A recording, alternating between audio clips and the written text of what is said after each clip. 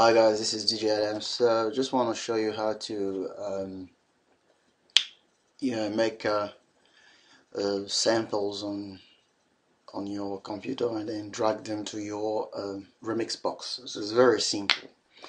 I just had my Remixbox like a few days ago, but it's quite a bit. If you don't know what you're doing, first time it's quite a bit hard. So I decided maybe I will help some people avoiding all the trouble I had. First thing you have to do, you need to have Remixbox. You need to have Remixbox, and Remixbox is quite a virtual side of your RMX. Okay, so Remixbox has pretty much all the part of your RMX, and then you can actually change the setting of your Remixbox, but at this stage my Remixbox is not connected. It's connected in my laptop, but I want to show. But you can edit anything you want, all the decibel, all the you can edit anything that is in your Remixbox inside the software, and then synchro it to your RMX, and and change everything as you like. The resonance, whatever you want, you can change. You can change it. Okay, but you still have your RMX router to be plugged in, so you can do it. Second thing you need is your Rekordbox. Rekordbox, you can download them for free, but you have to subscribe to Pioneer anyway. And okay.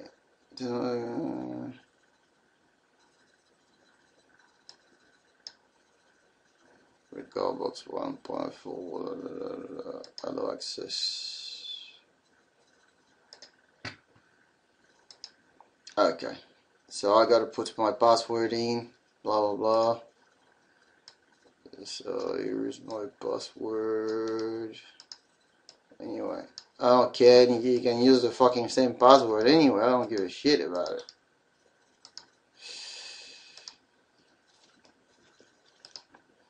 Here we go. So Rekordbox is open.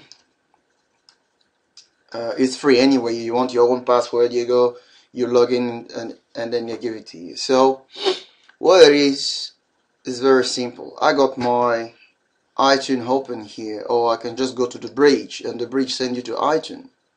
And iTunes, you open the playlist of your iTunes, you scroll through it. For me, I got samples that I want to use, and then let's say I go for this, and I push play.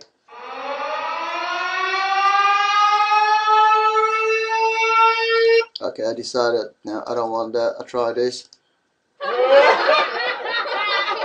No, I don't want that. What else do I have? I got so many things here, so let's go. No, not this. I want to get something longer. This stuff is really fresh. Really fresh. So let's say I got this, and I don't want okay, that was fresh. That was fresh. Okay, I want this. Okay, so the thing you to do is very simple. You come in. This is you put your you start your loop there, because this is what we want, and then you drag it again with your mouse. This is your output. Okay, so this is what we got now. That was fresh. That was fresh. That was fresh. That was fresh. Okay, and now what I do, you right click on your wave, you go to export as wave. Then you can select now where you want to put it. Okay, so for me, let's say I go to my desktop. Okay, and on my desktop, you right click again, you can create a folder. You can make RMX 1000 samples. Tack. And then in there you save it. Done deal. That's it. Simple as that. So now I want to export this into my RMX. Very simple. Here is my RMX 1000 sample that I just made. I click on it.